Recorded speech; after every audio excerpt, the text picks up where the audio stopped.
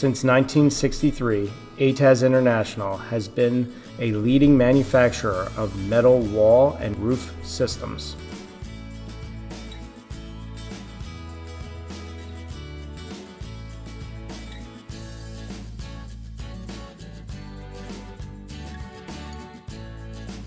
In this video, we will cover basic installation details pertaining to our Winlock series of profiles being applied over a solid substrate in a horizontal application.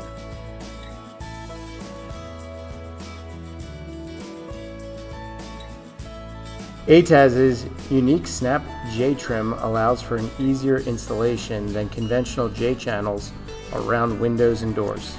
It allows for a better installation of panels, especially in areas where a short panel is needed.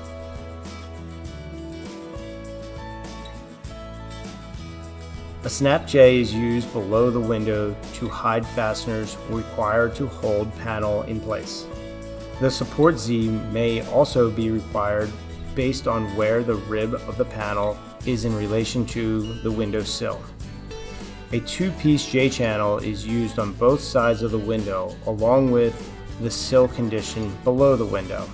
This is used on windows that sit above the solid substrate surface. Window conditions should be flashed in accordance with the WRB manufacturer. We begin by measuring and marking key spots below the window where the snap base trim will be applied. A mark is made on the trim so that the trim exceeds the window width by 6 inches. The trim will be wider than the window by 3 inches on each side. Cut the snap base trim to the proper length.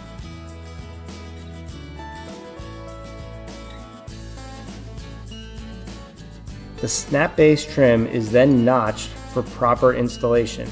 Remove 3 inches from the lock on the snap base trim, leaving only the screw flange.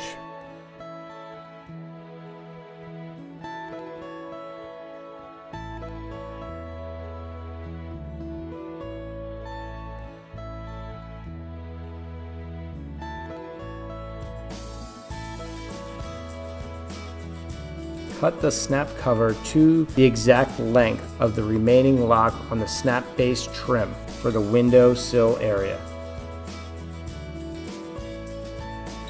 The snap base trim is then fastened below the window. The same method of measuring and cutting is used alongside the windows for the jamb details, except the cover for the jambs should not be cut at this point.